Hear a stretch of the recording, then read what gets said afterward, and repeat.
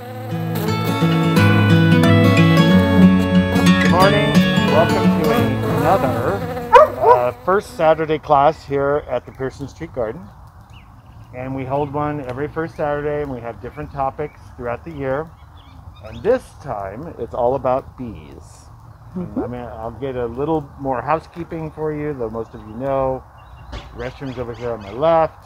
We also have a lot of refreshments this morning from the refuge, all based on honey. And the herbs that we have here at the garden. So mint and rosemary and anise and some of the other ones that are here. So I'm just going to let you take it away. Okay. And talk a little more, and everybody come up with questions as you talk, right? Mm-hmm. Okay. All right, perfect. Thank you. Okay. All right. First, thank you all for coming. My name's Connie Moore. I am a master beekeeper. I am the owner of Honey Hive Farms. We're based here in the Valley as well as a few other states. The goal today is just to give you a quick introduction to beekeeping because we have placed a hive here on the property. I do sometimes tend to talk a little quickly. So if I say something that doesn't quite jive, stop me right then and there so I can explain it maybe in a different way. Or if you have questions, feel free, interrupt me right then and there so that we can get those answered for you as well. Okay, so this quick introduction to beekeeping is just a high level. If you get bees tomorrow, get you up and running. Okay, all right. So just housekeeping things for me as well. This observation hive, we do have live bees. We do have a queen bee in there as well, but it is safe and sound. They cannot get out of this observation hive. Okay, so after the presentation, if you want to come up and take a look, feel free. Okay, so in beekeeping, there are basic principles. Everything else is what works for you in your situation. So what a lot of people don't actually understand, there are actually 3 types of bees within a bee colony. You have obviously your queen bee. She is your most important. She is the biggest. She gets the best of the best food. Her responsibility is to lay eggs all day long. Any guesses as to maybe how many she might lay every day? 2,000. Yes. The estimates range from 1,500 to 2,500 eggs. I've even heard 3,000 eggs every single day. All right. I know, cheating. No, she's a smart lady.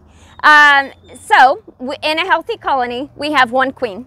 Okay, and when I say colony, I am talking about something similar to this, a house or a hive, all the same thing. Okay, you would have 1 queen, and you can have multiple boxes. Okay, but 1 queen for all of that. The second type of bee that you have would be a drone bee, and the drone is actually the male bee. And the big distinction, they're great big. They're often as long as a queen, but they're big and fat. Their whole purpose is to actually mate with the queen bee. Okay, they actually don't have a sting. So if you're getting into beekeeping, or if you're working with children, a lot of times it's the vibration that's kind of scary when you first get started. So if you are holding a drone, a male bee that has no sting, you're perfectly safe. It helps you get used to that vibration and reach a comfort level before you jump in. Okay, once a drone mates with a queen, there's an audible pop and then they die. So they have a good life, bad life. They don't have to do any work at all. That is their whole purpose, mate with the queen. Okay, the third type of bee that you have in a honeybee colony is your worker bee. And has anybody ever been stung by a honeybee? Yeah, it is a worker bee. I guarantee you that.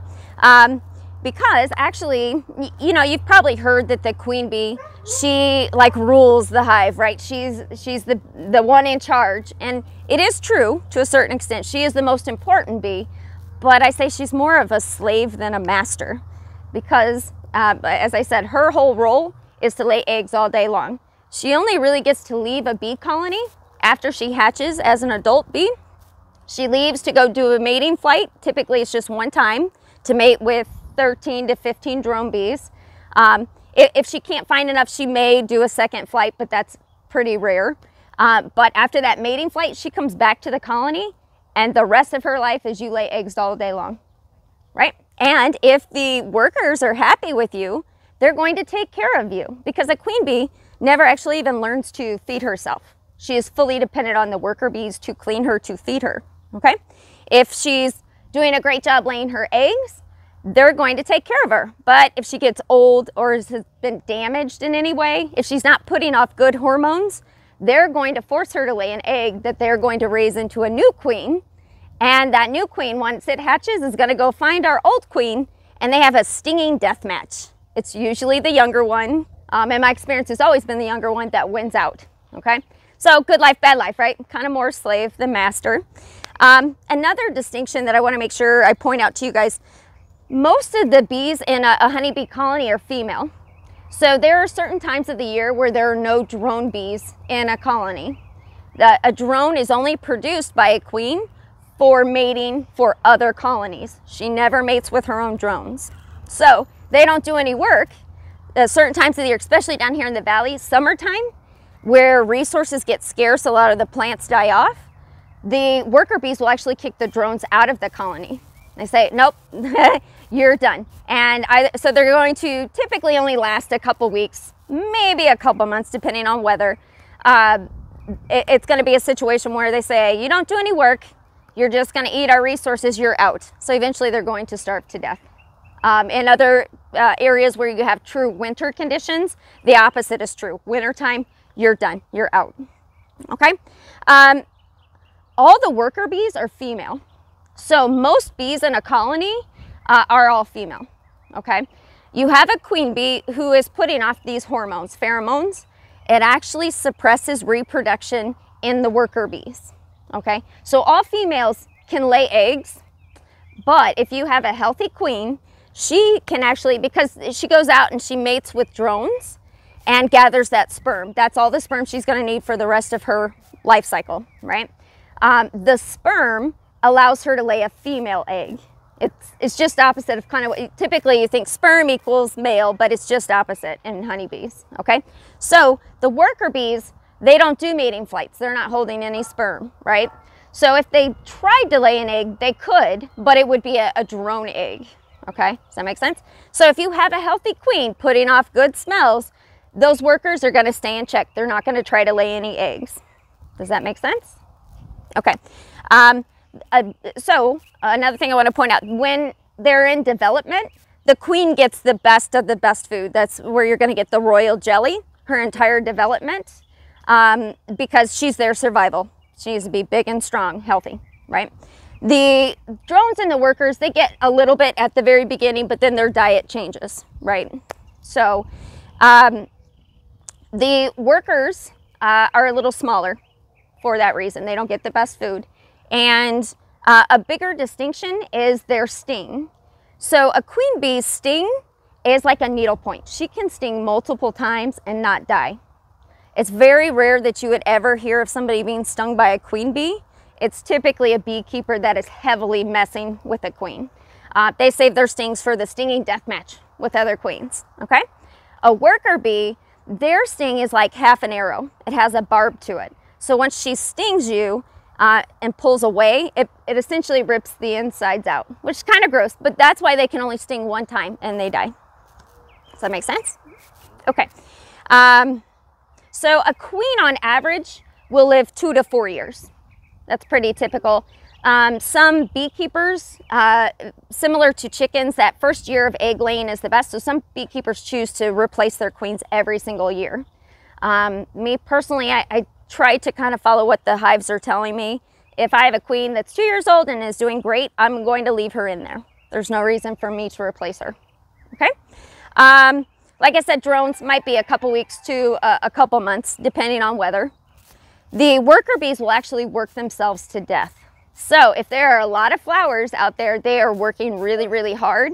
And you'll start to notice their wings kind of get tattered and torn, and they just look a little mangled after a while. So they might live a couple weeks to a couple months. It's all dependent on weather and what is around.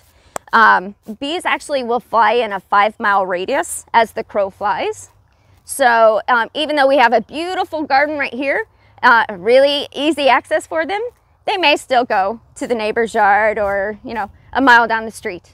So just something to bear in mind. Any questions before we move on? Okay. So our workers are truly the ones that actually control the hive. They have different jobs depending on how old they are. As soon as they hatch out as an adult, they're going to turn around. You need to get that honeycomb hexagon cell cleaned up. Get it ready for whatever's coming next. Maybe it's another egg, maybe it's pollen or nectar, honey. Okay. From there, they kind of graduate. They're doing nursing tasks, taking care of the younger baby bees, cleaning the queen, feeding her as well, keeping the larva warm. Okay. As they get a little older, different glands on their bodies are developing.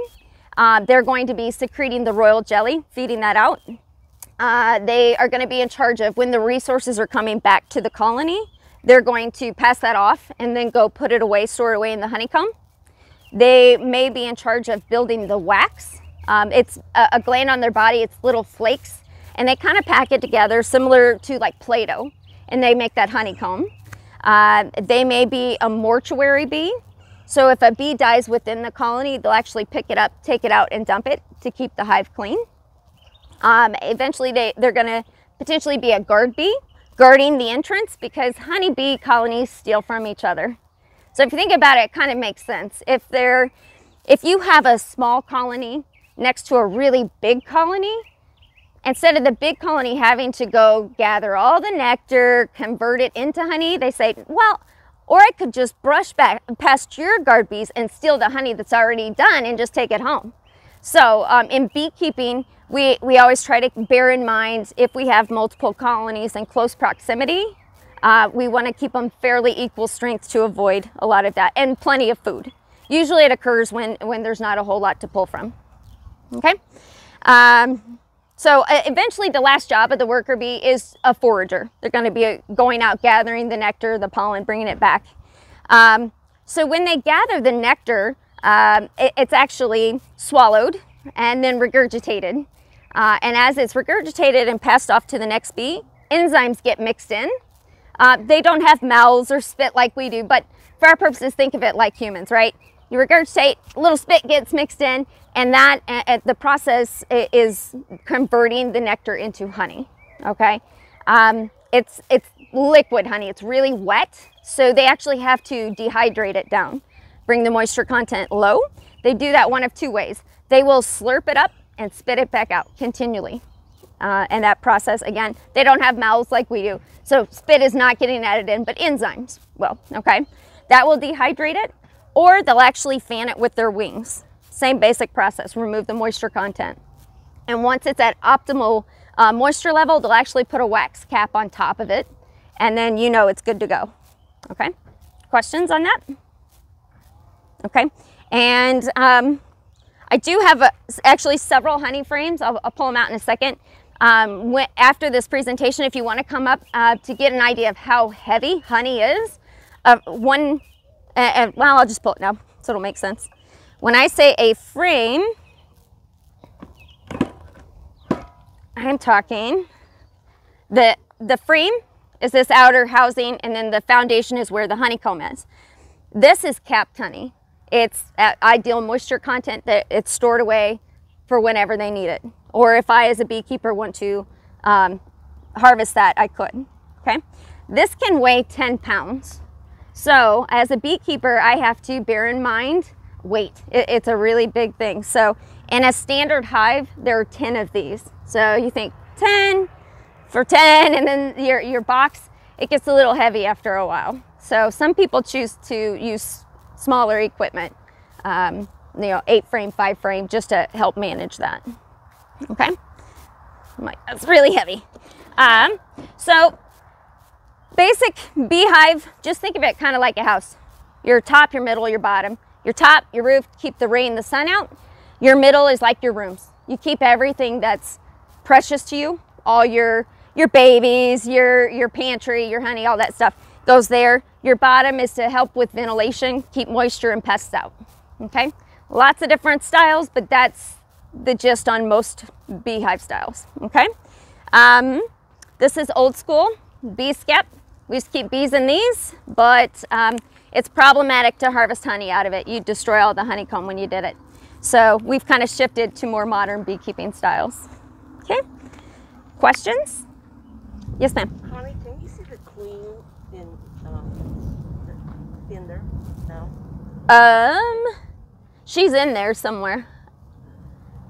Yeah. So it's a little bit bigger than the others? Yes, and I'll point her out.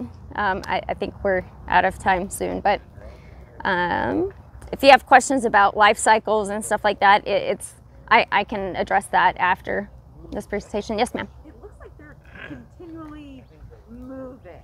They are. They're doing their jobs. So they all have different jobs. They're in this, we have eggs and larvae, pupa, all life phases. They're just doing their job. How is the honey harvested from those? I mean, how do you get the honey out? There are different techniques to do it, but essentially he's talking, how do you harvest the honey? You remove the wax cap and take the honey out if you want to not damage the underlying honeycomb, or some people choose to actually stamp it out, and that's when you buy the comb honey. It's literally just, here you go. It's everything that they've made. Can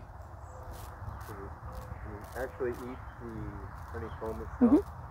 Yeah. Is that open? Oh yeah. Oh. Yeah, it just tastes like wax. Kind of like the old school candies, you know. Okay. That's exactly what it is. Are beehives always wooden? No. Beehives come in every material you can imagine, every shape, style, color, and barrels sometimes. There's no preference in color then? No. Because they don't see in color. Well, yeah, They can see color, they just can't see red. Every beekeeper has a different opinion on that, I will say. I've heard that flowers, the reason Okay. there's so many different colors and shapes of flowers, they don't see in color, they see in shade. Right. And it's like a little taxi light. Exactly. They fly in. Okay. It's ultimately the workers decide, this egg, is it going to be raised into a worker bee or a queen bee? And they have to decide at egg phase because of the royal jelly. Do we feed it the best of the best food the whole time, or just a short portion of that time? Do they guard that? Do the rest of them guard that as the bee develops? No, they basically take care of it just like they would any of the other baby bees. How does that make what they collect affect how it tastes, the taste of it? So I brought these just to give you guys kind of an idea of different, well, he's got stickers on them. So the pollen is what makes different flavors of honey, okay? These are all fairly similar in color. This is a cat's claw, wildflower, orange blossom. But honey ranges from clear, like a black locust honey, all the way to so dark it's almost purple, like a buckwheat. The flavor profile changes depending on the amount of pollen. So as a beekeeper, I'm supposed to have predominantly one pollen in a 5-mile radius to say it's mesquite honey or orange blossom. Otherwise we say it's wildflower. We don't know, they're on anything and everything. So people that have allergies, we get these questions a lot. If you know what you're allergic to, that's the honey you want to try, because you're trying to build up tolerance to that pollen. And that's why you want local, right? Because it should be that pollen that is actually bothering you. But bear in mind that honey versus pollen, different potency. So honey, you can probably consume a little bit more. If you're highly allergic, take just a couple granules of pollen. People get carried away, like I'll take a tablespoon, and they're gonna have a huge allergic reaction if you have really bad allergies. So we say start small and gradually build up to that, so you don't have to break out the EpiPen. Connie, to support you, can we purchase some honey from you today? You sure may. I did bring a few. So, and also I brought these are tasters. So I brought spoons as well, if you guys want to taste afterwards. That's kind of part of the fun. So, yeah. I have another question. As a bee farmer, can you go ahead and explain to the group, like as a bee farmer, you never think that bee is so strong, but you have weather, you have mites, you have different things that will attack the beehives, right? Yeah. Weather plays a huge role. There's always potential mites, which is essentially like a tick for a bee. There are honeybee pests and diseases that come into play. So if you are managing colonies, these are things you have to bear in mind, things you have to watch out for. And there are different ways to mitigate things like that. Yeah, I'm like, yeah, we gotta wrap up, but we'll talk more in a little bit. Thank you guys, appreciate it.